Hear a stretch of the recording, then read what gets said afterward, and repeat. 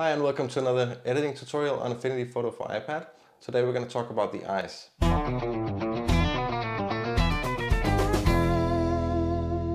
Retouching and editing of eyes is something that has been covered thousands of times in different tutorials, but almost always we see human eyes, and it's usually a model in a studio, and you have a lot of creative room there because you can change the color of the eye, you can change the brightness, and you can do all sorts of things that makes the eye more interesting.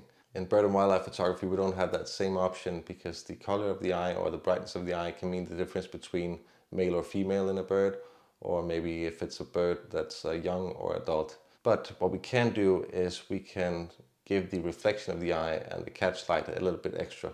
So that's what we're going to do today. Let's dig in. I have prepared 3 different images for today. First one is what you see right here on the screen, a white-tailed eagle. Then we have a robin and I have a horse, just because I thought we should have a mammal as well.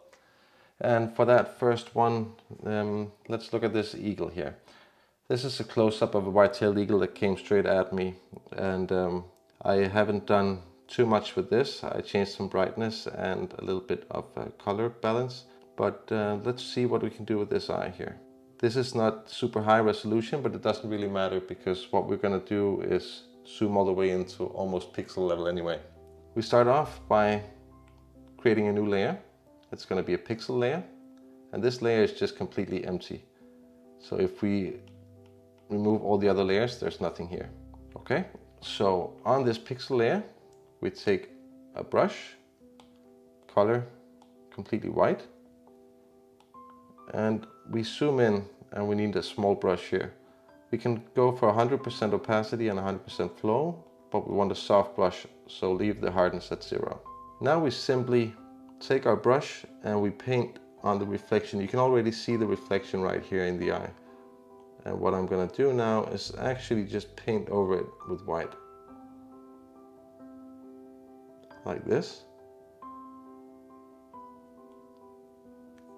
And I can use the eraser to maybe remove some of it again if I did a little bit too much.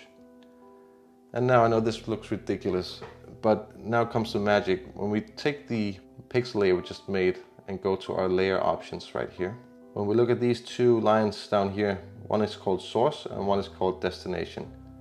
These are the blend ranges, and we haven't talked about blend ranges yet. I'll do that in another video where we can go into all the different ways we can use this, but there's endless possibilities of how we can use blend ranges to affect our adjustments. But just to explain it quickly, these 2 allows us to choose which part of the layer will be shown and which parts will be hidden. So instead of using a mask, we can say that on this layer we just chose here, you only want to see the highlights, so we can move the shadows down, or we can choose only to see the shadows, so we will move the highlights down. You can even do different adjustments as you prefer. The other one, this is for the source, so this is the layer itself I'm adjusting. For the destination, I'm still adjusting the layer that we're working on, but I'm adjusting the layer based on what's beneath it. So when I go for this one here, the shadows are on the left and the highlights are on the right. And right now 100% is shown on both sides. This one is defining which parts of the underlying layer will act as a mask on our current layer, if that makes sense. So I can say that I don't want to have anything on my current layer shown in the parts where there are shadows beneath it. And that's the magic right here. So when I pull this one down, look at what happens with our reflection. The shadows start to shine through and the highlights are still shown. If I remove both, it'll come all the way down.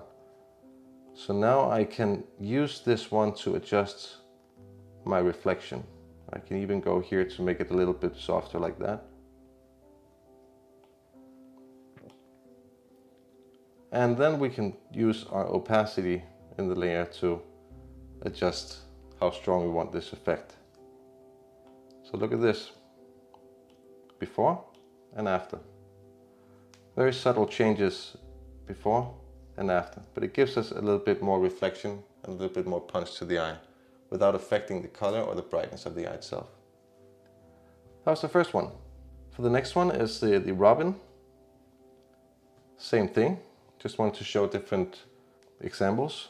We create a pixel layer. We take our brush, color white, opacity 100, flow 100, hardness 0. And we zoom in. And we see the reflection here. And we paint. Like that. We zoom out a bit. We go to our blend ranges. And we pull down the shadows of the underlying layer to act as a mask on our current layer.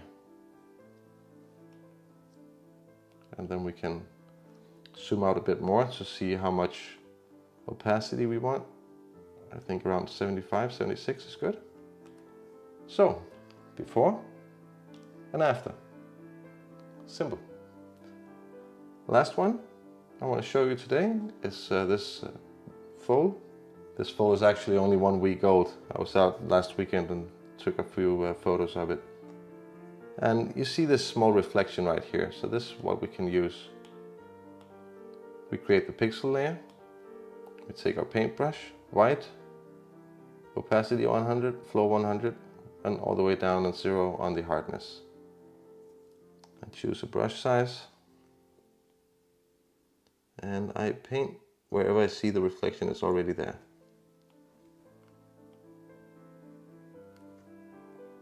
Just like that. I zoom out, I go to my blend ranges, I pull down, before and after. So these are very, very subtle changes, but a small correction goes a long way in this sense. We don't want to overdo anything and we don't want anything to look fake. We just want to give the eye a little bit more reflection and catch light. So I hope this was useful for you. Any comments, let me know. If you have any questions, if you have any requests for upcoming videos. This catch light video was actually a request on a previous video. So anything you want me to cover in these upcoming tutorials, please let me know. And if you like the content, please give me a like so I can see that I'm on the right track. This is still a very new channel and I want to try to find a way where you actually get the most benefit of whatever I'm showing in this video. That's it for me for today. I hope you learned something new and I will see you next time. Take care.